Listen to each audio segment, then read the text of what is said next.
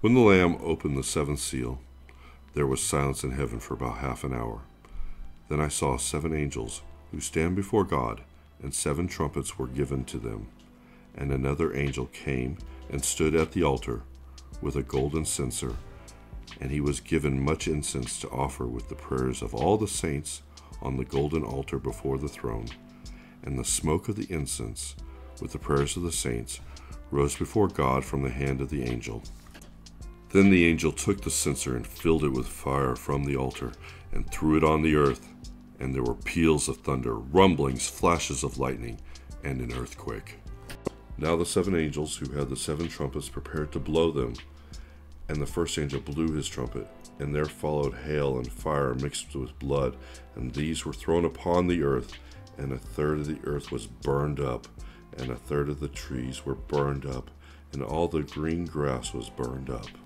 The second angel blew his trumpet, and something like a great mountain burning with fire was thrown into the sea, and a third of the sea became blood, a third of the living creatures in the sea died, and a third of the ships were destroyed.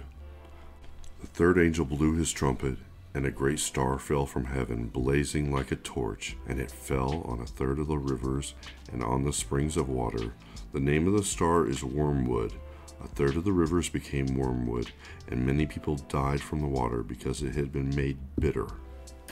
The fourth angel blew his trumpet, and a third of the sun was struck, a third of the moon, and a third of the stars, so that a third of the light might be darkened, and a third of the day might be kept from shining, and likewise a third of the night. Then I looked, and I heard an eagle crying with a loud voice as it flew directly overhead, "Woe, woe, woe to those who dwell on the earth, at the blast of the other trumpets that the 3 angels are about to blow." Good evening, everyone, and welcome to Chapter 8 of the Revelation of Jesus Christ. We are picking up our story. We've seen 6 seals opened, and there was a little interruption in the story with Chapter 7 about the sealing of God's people.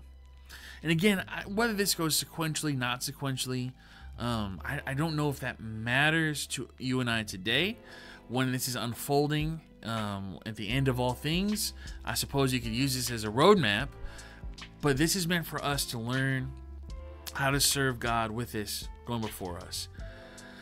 And we have the last seal to be opened, so many calamities have occurred from the first. We saw the 4 horsemen, the martyrdom, those things. And we get to chapter 8, and it says there was a silence in heaven for half an hour. So remember, when the scroll was first taken and was sealed with the 7 seals, there was weeping and crying because nobody was worthy. Then Jesus, who they said the line of the tribe of Judah, of the root of David, is here. And they turn around and there is a lamb bloodied. In other words, he didn't show himself in glory. Jesus still showed himself as the Messiah, the one broken for our transgressions. And he was worthy to open. So there's great anticipation for the will of God to be unfolded on all of creation. And there's a wait. There's a stillness. Folks, you and I have got to learn to be content even in God's silence. It says they were waiting in half an hour. They weren't given a time. Many times we pray to God and we say, God's not answering me. God's not doing that. In some cases, he's answering us with no, and we just don't like that answer. But there's moments when he's silent, and he's just asking us to wait, to trust him. It says, then he saw the 7 angels who were before God, and they had 7 trumpets given to them. And another angel was there with a golden censer, and it was given much incense to offer the prayers of the saints before the throne. And again, this is that incredible imagery that perfuming the throne room of God is the prayers of his people. We saw this going through the book of Hebrews. We've seen this earlier in the text. That's how much God cares about our prayer.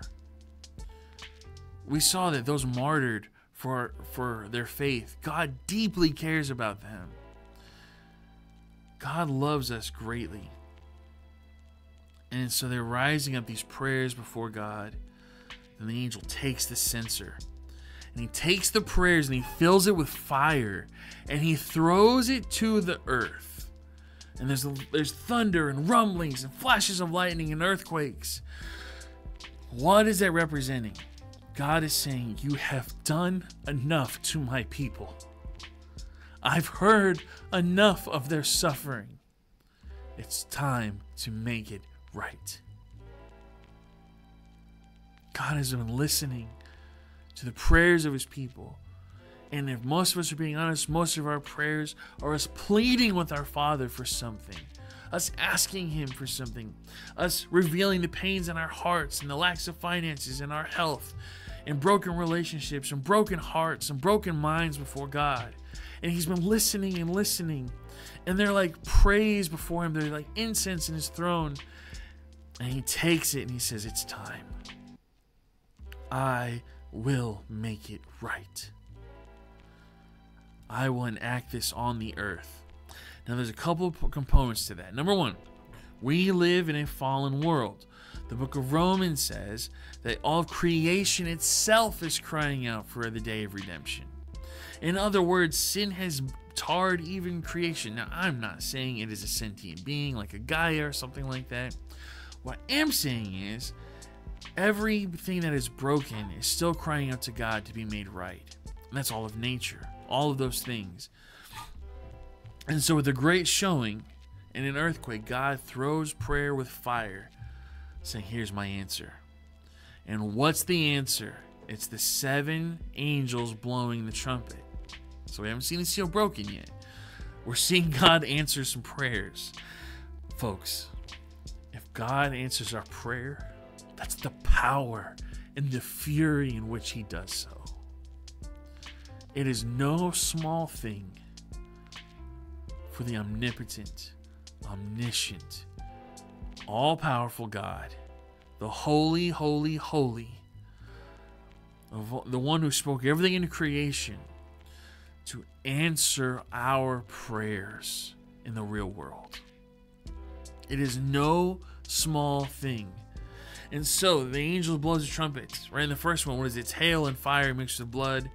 That is reminiscent of the plagues of Egypt, right? We see that is one of the first things that happens. It says the 1/3 of the earth was burned up, and 1/3 of the trees were burned, and all the green grass was burned. So again, this could be literal, and I think there's a lot of interpretation that can show it is literal. But for you and I today, we're not seeing literally 1/3 of the earth burnt up. But what we are seeing is that natural resources are going to be destroyed through this. Why? There's a great joke. Well, maybe I think it's a great joke. It says there's Buddha, there's Zeus, and then there's God. And they get in an argument of who's the greatest God. And they say, well, let's show who can create the greatest thing, right? And so so everybody goes to their places, and 2 gods look over to Yahweh and say, hey, we need some dirt to get started. We need something. And God looks at them and says, get your own dirt. Right? God is literally the only thing that starts ex nihilo. That means without anything, God creates. And so he also has the right to take. So he's saying, I will remove these natural resources from you. Through fire, through flood, through just warfare. You're not going to be able to count on all the forestry you count on. Now remember, forestry is just as valuable to them in the ancient world as it is to us today. Let's remove some of the political things attached to that. It's what we use to make stuff. He says, you won't be able to make anything. It'll be burnt up. It'll be gone.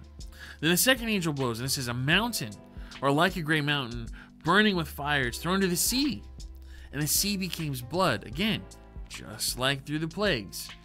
And 1/3 of the living creatures die. In the ships, 1/3 of the ships were destroyed. So this is into the sea, into the oceans. He says, you have abundant food. You can fish all you want. They're not going to be fishing anymore. The fish are going to die. And the ships, there will be no ships to go out fishing anymore. You're stuck. Why? And the other thing is, the trees are gone. You're not going to be able to make more ships. You're not going to find a way out of this one. The third angel blew his trumpet, and it says a star fell like a blazing torch, and it fell on the rivers and the spring waters, and it says it was named Wormwood. And it says it became wormwood. Wormwood was a poison. So this isn't metaphor. This is being like, look, the rivers will be polluted, be poisoned, and many people will die from it because the waters have been poisoned. They've been contaminated. So in other words, we can't flee to the sea. We can't flee to the forest. You can't flee into those deserted places where the rivers are. There's nowhere you can run. Then it says that a third of the sun was struck, and a third of the moon, and a third of the stars. They hid their light to be darkened. A third of the day may be kept from shining, and likewise a third of the night.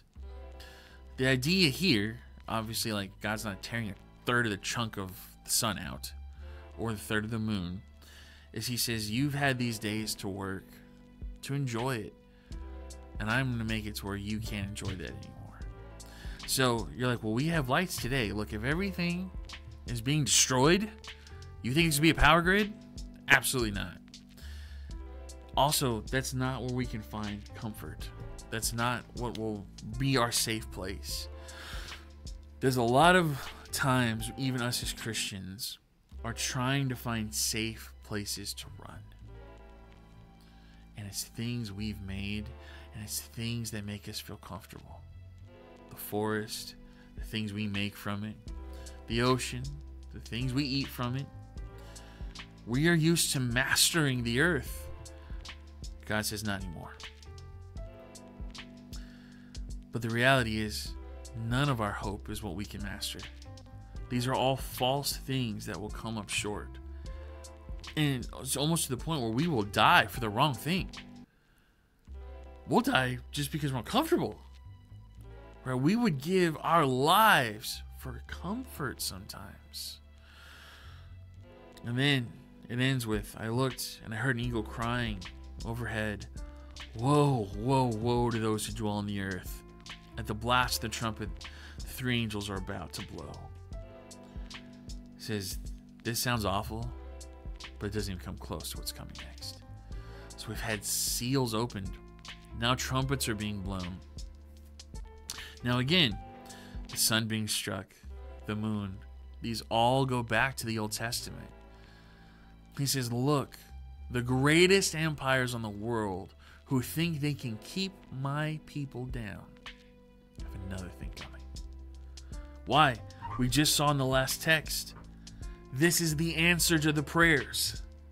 God says, I will protect my people. And everything people use to tear them down, everything people are using, the trees, the ocean, right, the rivers, all of those things that they can think they can rely on to come against me and my people, have another thing coming.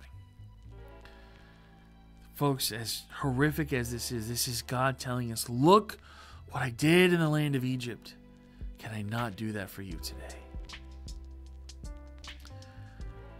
Could I not go to these lengths to make sure that you are provided for and cared for? And he says, look, to those who dwell on the earth, you haven't seen anything yet. And we'll cover that next week. So in between the last seal being open and there's this silence, God takes prayers and he puts it on the earth. And when that happened, the angels blow their trumpets. And he says, I will be the defender of my people. This text is just showing I can protect even in the midst of calamity. They're mine. The enemy has no right. The enemy has no place in our lives. We don't need to fear anything. Not the end, not governments, not upheavals, not inflation, not a virus, not our neighbor, not the other on the other side, not a political ideology, nothing. There's nothing to fear in the economy of God.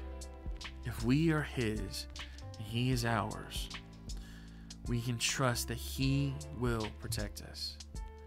Or that if our lives be taken, He gathers us. He will be right there waiting for us on the other side. And that's the promise. He will be with us no matter what, in heaven or on earth. And so this is really the thing is, can we trust him? Of course. And what I love about what we're seeing in this book so far is this is the ask when times are tough. Maybe your forest is gone. Your rivers have dried up. Maybe you're not seeing the light of day very often. Do you trust that God can be there for you? Because he promises he will. So find hope, find encouragement today. I want to thank you for joining us. You can email us at staff@newday416.church. Go to the website, newday416.church, if you want any more information, want to give, or anything like that. We love you all. I want to thank you for joining us. Have a blessed and wonderful week, and we'll see you on Sunday.